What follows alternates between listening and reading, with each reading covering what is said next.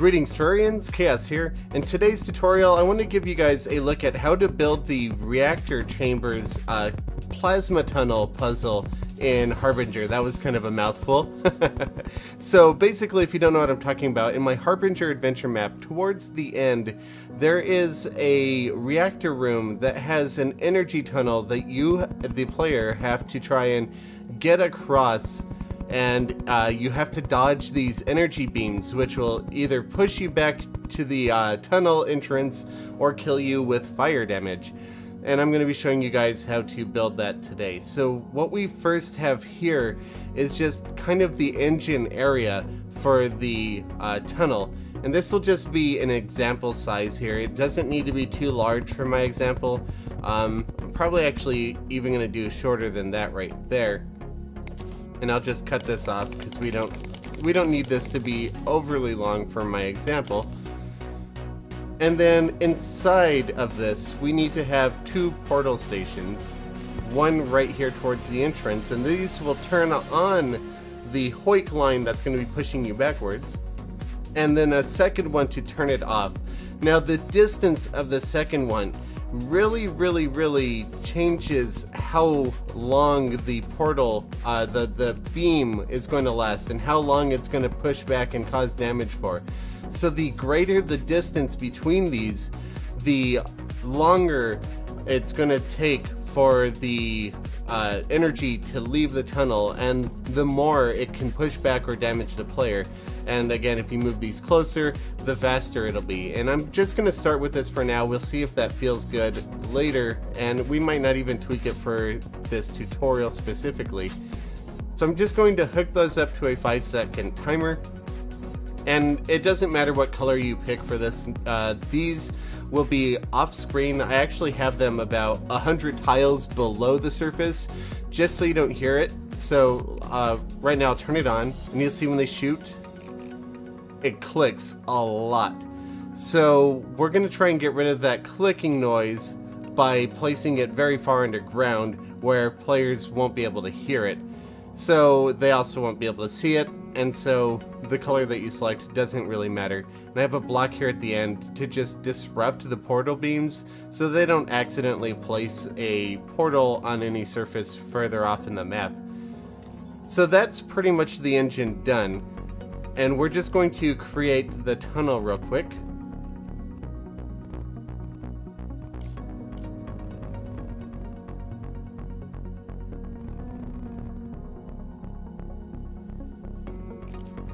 So this will be the exit, and that will be the entrance. And it's important that we have this block here so that players can't run out of the tunnel. But it's also important that we have these gaps here so that we could have portal beams coming through here to visually make it look like there's actually something being fired through here. And we're going to knock out these two blocks and place blocks right here so that we don't get portals placed on the surface right here. They just kind of get disrupted in these little gaps.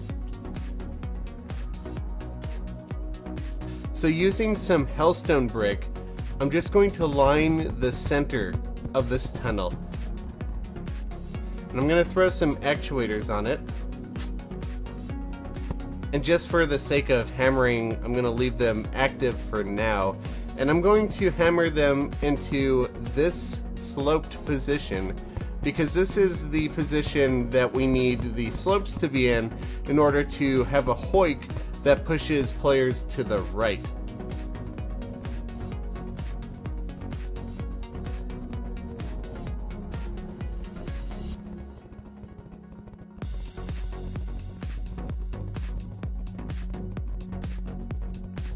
And now that we have all of these sloped in the proper direction, we just need to wire them up to the pressure pads below. And I'm just going to start with the red wire, and then I'll be alternating red and blue. And I actually do have an extra pressure pad down there, but that's okay, it's not a big deal.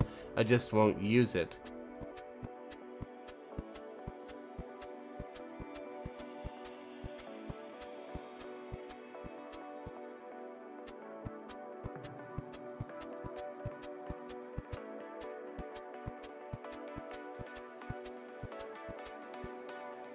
Now that those are all wired up, I'm going to push all of these ones into the background because we want these to start off as actuated so that the player can safely walk into the tunnel and walk all the way across as long as there's not a beam firing. And as you see, I kind of floated through the block here, and that's because I have this one here is actuated and at a slope, so it's causing a hoik and allowing you to walk through that tile. So if we just break that one off, then we won't have that problem anymore. And we could also break this one off at the end right here as well. So again, we got two other pressure pads down there that we don't need, but no big deal. So next up, we just need to turn this on, and you'll see that whenever these fire, the row of hoik will turn on and turn off real quick. And if I walk into it, you'll see that it pushes me back towards the entrance whenever it fires. It doesn't push for very long, but that's because of the gap between the two portal guns down here. If you want it to push for a longer time, again, you need to increase this distance. If you want it to push for a shorter time, you need to decrease that distance.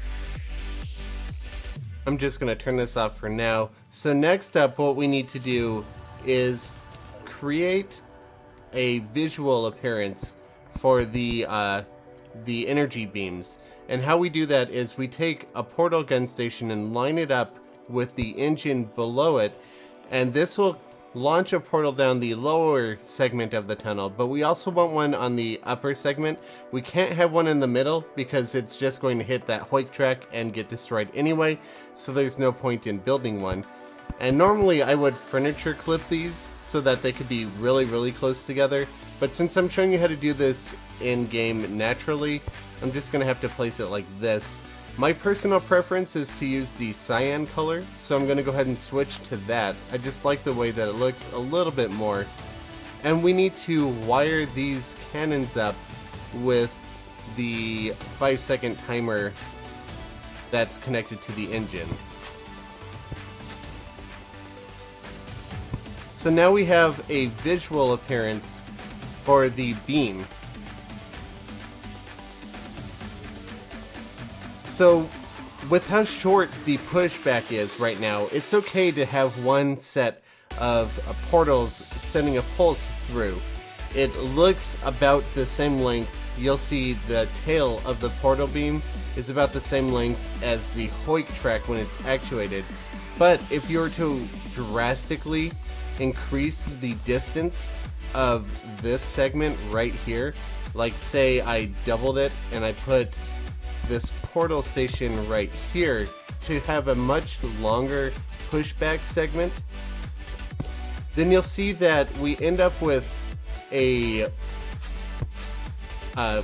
beam, an energy beam in the tunnel that's far too small for how long it's being pushed back. So, did I break that timer? Oops. So, once I turn this on, you'll see the beam dissipates up here, but the hoik track stays on for quite a bit longer. So, if you're going to have really long pushback, to kind of have it make sense, it also makes sense to have a second segment of portal gun stations that kind of line up with how the beam's going to be. I'm just going to put it somewhere around the middle, probably about here, with the second row being right there. And since the first ones are cyan, these ones will be cyan as well, and we just wire these up with the timer. And now you'll see that the beam actually looks a lot more in line with how long it takes for the actuators to turn on and back off. In fact, I could probably increase the length of that beam a little bit more by either adding an additional row of portal gun stations or just pushing this row back a little bit further. So it takes some fine tweaking to get the visual to actually match up with how long it does the pushback. But I'm not going to go too much into that because that's something you'll need to toy around with in your adventure map. I'm just showing you how you could get it done. Next up, we need to punch a hole in the floor at every other tile. And I also end up doing this for the ceiling as well. Oops.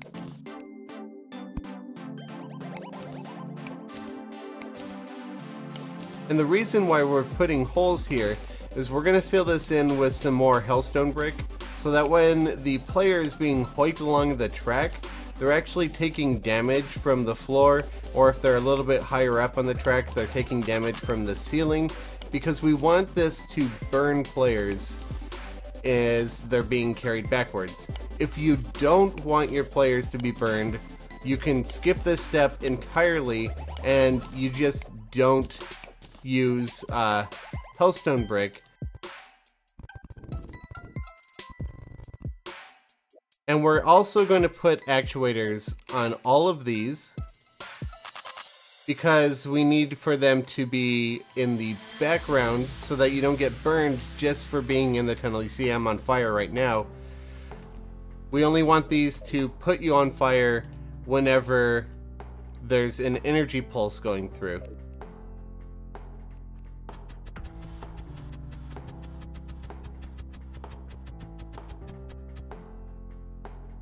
And then we need to hook these up to the wires below for the top segment. And since we're doing every other line, they're all going to be the blue wire in this case. The reason we need these to be every other line is if they were an entire row, the player would just fall through and it wouldn't quite work out for us. They wouldn't catch onto the hoik track, and it's just not what we're after. So we also need to push these into the background because, as I stated before, we don't want this to burn players unless an energy beam is passing through the tunnel. So now that I have this wired up and turn that on, you'll see that we have a track that whenever I get pushed back, I take some fire damage, and every time a beam comes through here, it'll push me back. And since I moved the line back a little bit further, it's actually pushing me back almost the entire length of the tunnel. There's just one other issue that we need to tackle for this to be complete. And you see if I create a safe pocket for our player right here in the middle, I'll just make it 3 wide and I'll just cap it off so you could visually see the safe pocket. We have a slight problem when it comes to the hoik track, and that's if you jump into the hoik track while there's a beam in here, you won't get carried along. And I just need to actually time it right to show you. So you see that I'm actually standing on top of the hoik track instead of getting pushed backwards like that. So the problem is we need for this segment of hoik to not actuate whenever a player is above. So in order to do that, what we need is we grab a logic sensor, a player above. I'm just going to step out of it for the time being. And we also need logic end gates and 2 off lamps. Now you could put this logic gate anywhere that you want, off screen, hidden away. For the sake of simplicity in this example, I'm just going to put it right here. So we have an AND gate with 2 off lamps on top of it. And the first thing that we're going to do is take some, I actually look like I'm going to be needing some more wires, so let me just grab that real quick. So you're going to take some wire that's not red or blue, I'm just going to use green, and connect it to the logic sensor player above, and run it into one of the one of the off lamps. Next, we need to take this first line here, this blue line, at the beginning of the safe pocket, and hook that up. And I really poorly timed it by hooking that up as soon as the beam goes through. So you'll see that this lamp turns on whenever this hoik track is activated. The next thing that we do is we hook up this yellow line to these 3 actuators below. So this hoik track turns on whenever there's no player in here, and this lamp also turns on. This middle lamp turns on when there's a player in there, and turns off when there's a player not in there. If this lamp is on and this lamp is on, this will activate, and these 3 will not be actuated anymore, which will, as I could just show you real quick here, mean we have a gap in the system. So if I just fly, you can see these 3 don't actuate because I'm actually in the tunnel. But if I step out of the tunnel, you'll see that they turn on. But if I stand here, I get pushed back because I'm not actually triggering this sensor right where it's at. So now if I were to fall into this while it's active, if I could time it right, it's kind of short right now. There we go. If you fall into it, I'm no longer standing on top of it. I'm actually just getting pushed back. And that's how you basically deal with the issue of players being able to stand on top of the pulse, the energy pulse. And that is actually the entire contraption done. So to recap, if you want the pushback to be longer, you need to increase the gap between this portal gun and this portal gun. It's quite long in Harbinger.